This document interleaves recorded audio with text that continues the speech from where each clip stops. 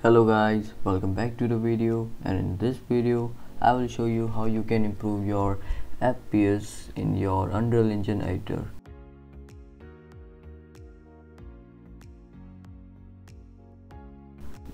And we will improve the FPS inside the Unreal Engine editor and outside the Unreal Engine editor. So as you can see, we are getting around 14 FPS on average. We are going to improve it to 100 FPS. So to do this, first most common way to improve your FPS is to go to your settings, and under engine scalability settings you can lower your graphic settings to high, medium, low according to your PC, and you can also lower the resolution scale so that you can get better FPS. Now let's see how many FPS we can get. So as you can see, we can almost get 23 FPS from 14 FPS on average, so we improved 10 FPS almost. So there are more settings that we can apply to get more better FPS. Now the one of the best settings that I can tell you that nobody tells in other tutorials, that first go to your project settings.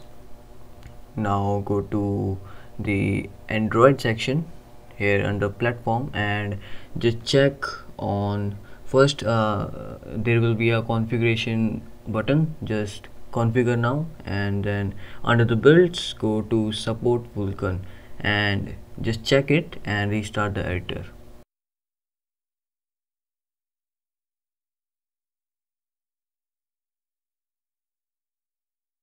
So after you restarted your editor, just go under settings and go to preview rendering level and select Android Vulkan. After clicking that option for the first time, you will have to compile some of the shaders, and after all the shaders have been compiled, you can see a really drastic change in your FPS. Like you can see, we are getting around 60 FPS, 50-60 FPS easily. So this is a very good option even for the PC developers, because it is just a preview option that will not affect your project. So you can switch to PC render by just clicking that Android Vulkan option at the top, and you can see our FPS dropped again. So just while editing or level designing, you can turn on that option so that you can get good FPS. And one thing to keep in mind, that whenever you will import or create any material, just check that material in your default PC render, because sometimes it looks different in your Android Vulkan. So yeah. And next thing you can do to improve your FPS or performance in your editor is go to your display settings, or if you use any graphic card, you can go to that panel, and you can lower your resolution. Like we are going to use this one.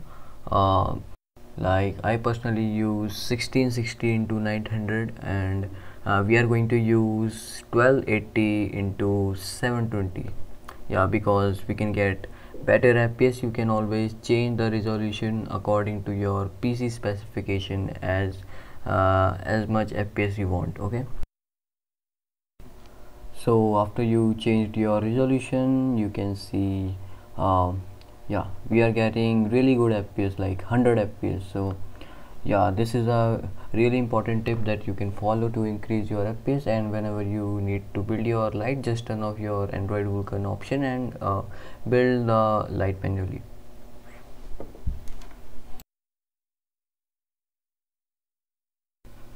So our light has been built. Now let's switch to Android Vulkan, and as you can see, we are getting 100 FPS very easily. And as you will turn off that option, we are getting half the FPS, like 50 FPS on average. So you can really see the impact. Now we have doubled the FPS, and that's a really good option you can try.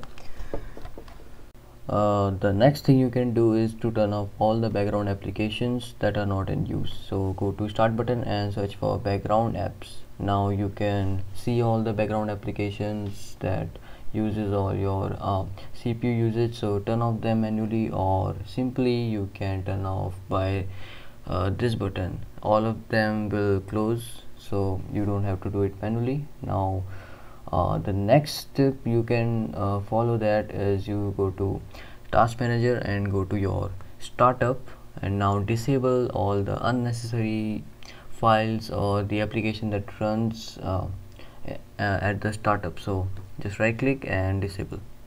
The next thing you can follow is to go to your properties of this PC, and after that go to advanced system settings and click on settings again, and you can uncheck all the unnecessary animations, fade out effects and all those stuff manually, or just click on adjust for best performance to get the best performance of your PC.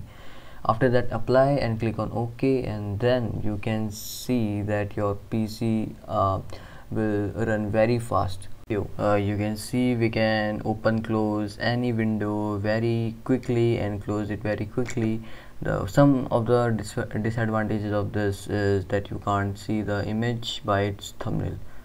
Okay, so let's go back to our editor, and you can see we are getting really good FPS. You can also adjust the graphic settings according to your need, and yeah, we started from 14 FPS and we ended up with 120 FPS, and that's a really good improvement.